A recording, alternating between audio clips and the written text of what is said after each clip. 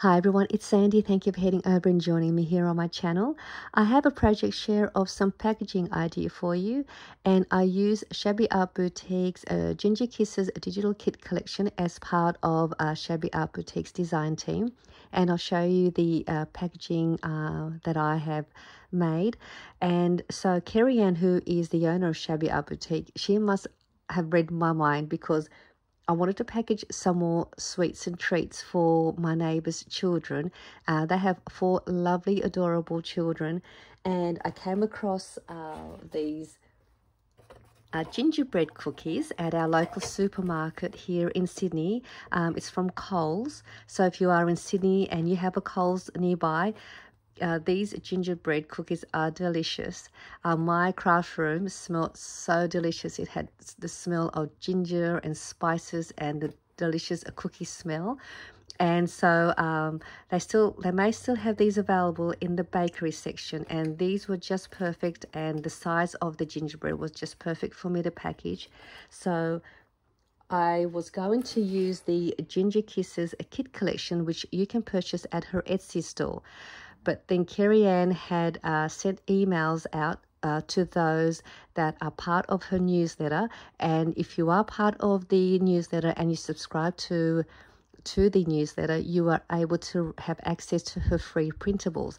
And she had just sent the email through of these 3 Ginger Kisses mini kit free printables that you can print as much as you like for your personal use.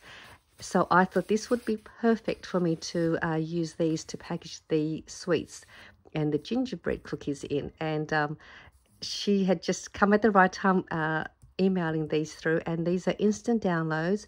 You could download them in an A4 size or a letter size.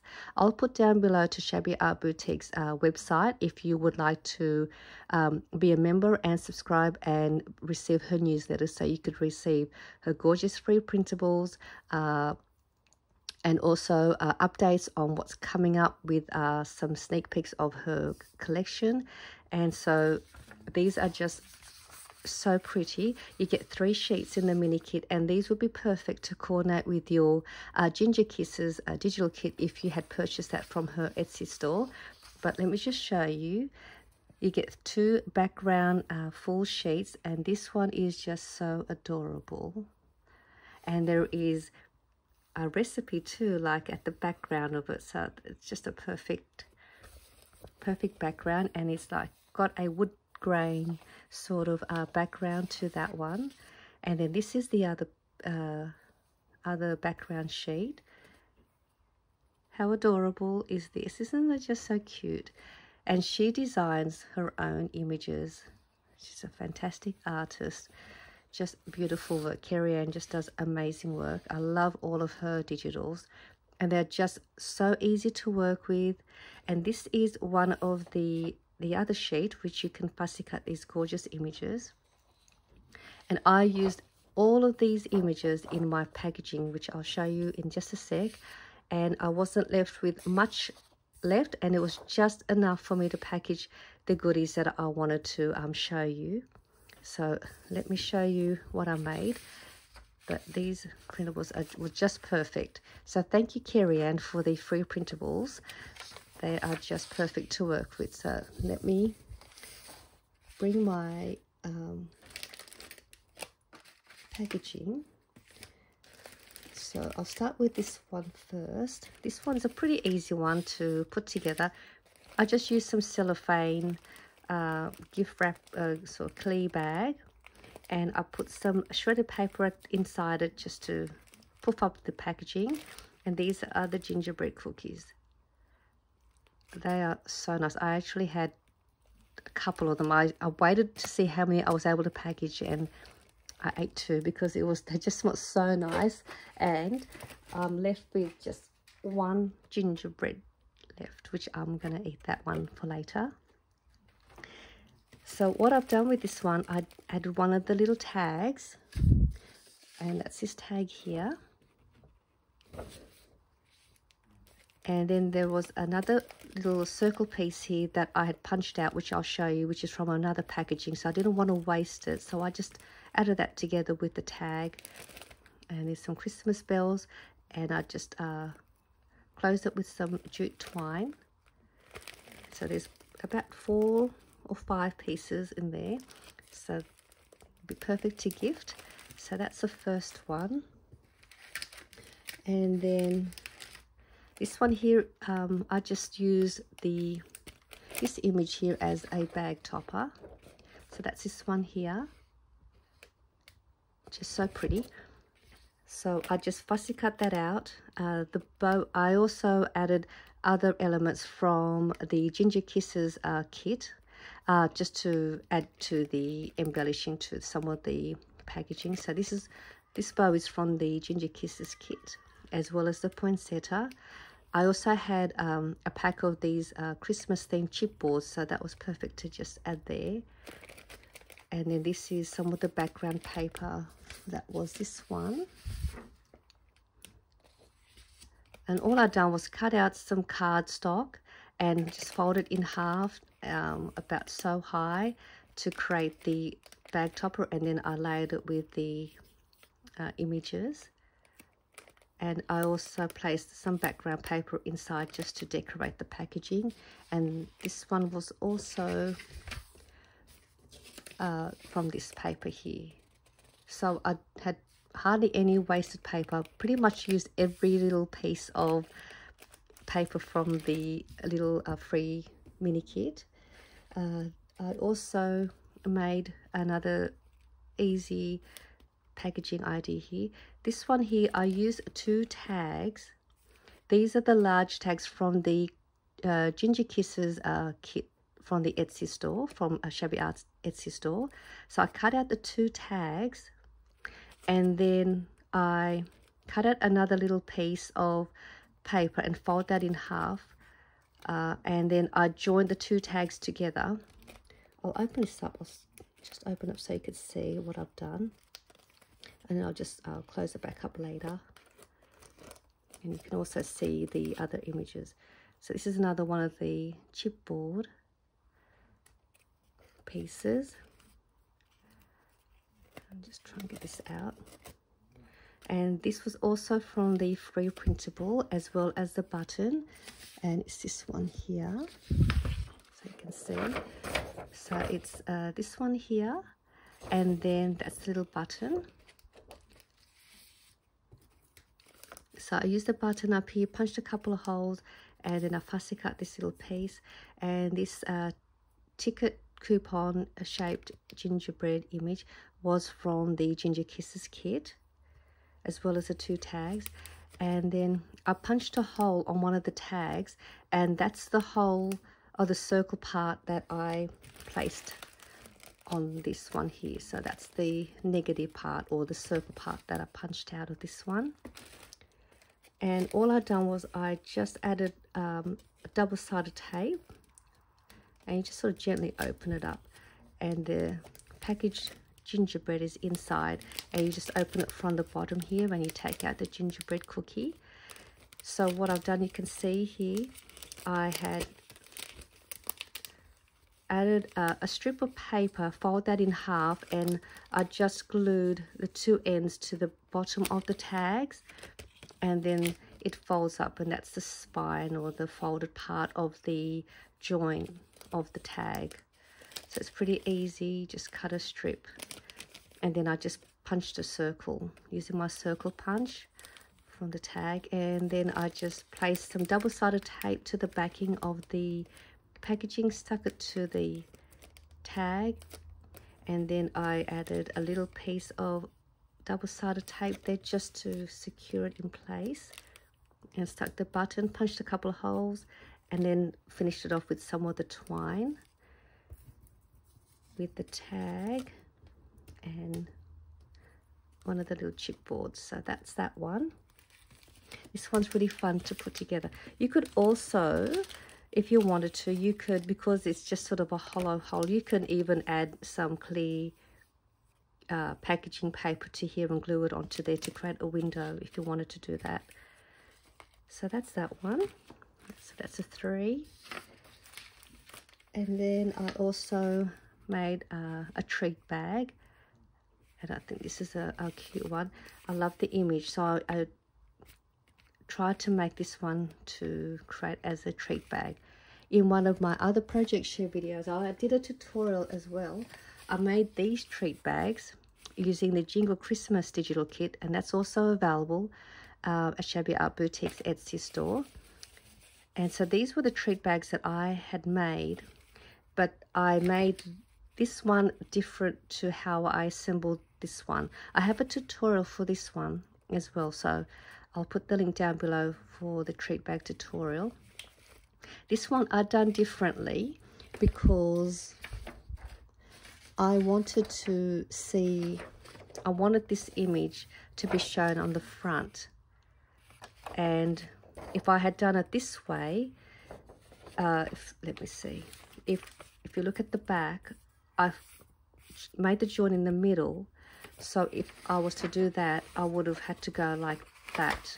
I'll see, the back would be, that would be the joint in the middle, and this would be the front, and then that part would be where you add your treats, which then means I won't be able to see the image. So what I've done to do this one, I made the joint here along the side at the back so that I could see this. So I had folded the paper this way and just tucked a little bit on this side in to seal off the side, and then I was able to add my treat from the up the top there, and then the image was shown in the front, and it was perfect, a perfect size for my packaging that I've got inside here.